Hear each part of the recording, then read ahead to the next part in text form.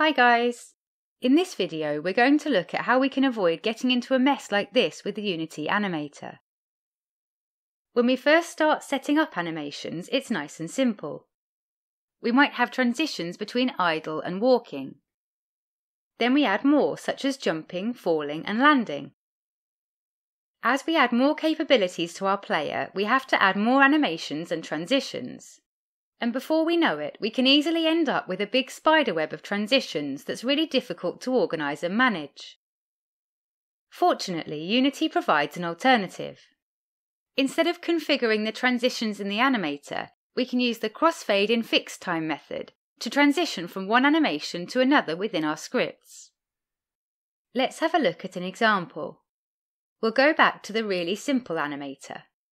There's a transition from idle to walking if the isWalking parameter is set to true, and there's a transition back if the parameter is set to false. We have this script attached to the character. It keeps track of whether we're in the idle or walking state based on player input, and it sets the animator parameter accordingly. Now we're going to change this to make use of the crossfade in fixed time method. Instead of setting the parameter to true, we'll crossfade to the walking animator state. We need to give it the name of the state. We can also provide the transition time. We'll set this to 0.2 seconds. Then we'll do the same for transitioning back to idle.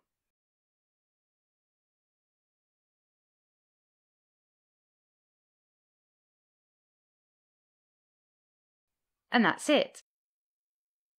Now we can go back to Unity and delete the transitions in the animator.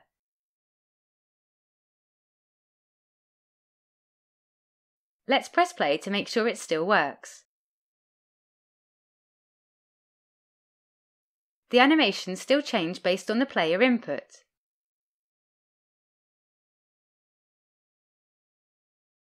We can apply this same technique for the more complicated animator to get away from the confusing mess of transitions. We need to keep track of the state of the player in our scripts anyway, so it's easy to manage the animation states at the same time. The downside is that we lose the visual features of the animator, where we could see what animation led to what, and we could preview the transitions. Overall though, we find managing animations in scripts much easier. We'd really like to know what you think of this method. Let us know in the comments if you like it or not, or if you know any other tricks for keeping on top of animation states. A big thank you to all our patrons, we really appreciate you helping to support the channel. If you'd like to help and also get access to the source code, you can find details in the description. Thanks guys!